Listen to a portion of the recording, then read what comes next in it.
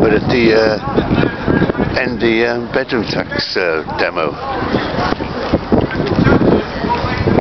200 people there, 150 people there. I don't think the government's going to be overly concerned, do you?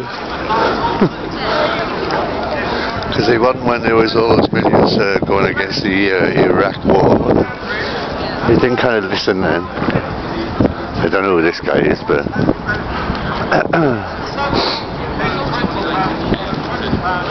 no, can't see the government being worried about that in Cardiff, can you, Dave? No.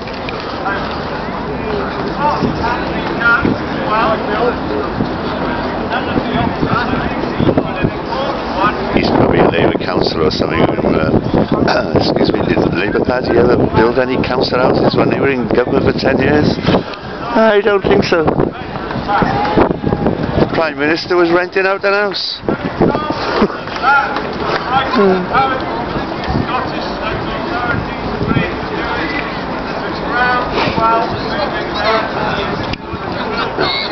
Skull and Bones are here though. Skull and Bones.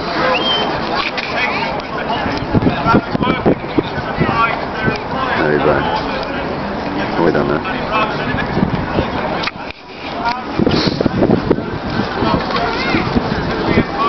Oh well, we turned up and now we're off somewhere else. Gotta get birdie food.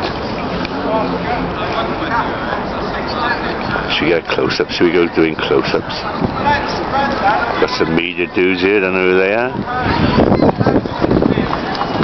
There we go. Mind you, Dave, it is bleeding cold, isn't it?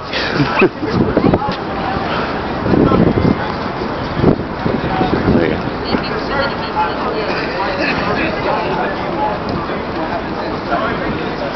But it is wrong. Got millionaires. I wonder how many spare bedrooms those millionaires on the cabinet got in their houses, Dave. I don't know. They get an extra community charge for that, Dave? Don't think so. Why don't they cut council rents and housing association rents by 50%, seeing as how we're living in really strange times? Why don't they do that?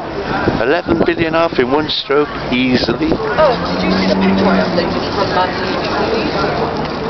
I don't think these people over here realise, but I ain't telling them. They gotta watch these videos. Goodbye, thank you. Well, we've been here.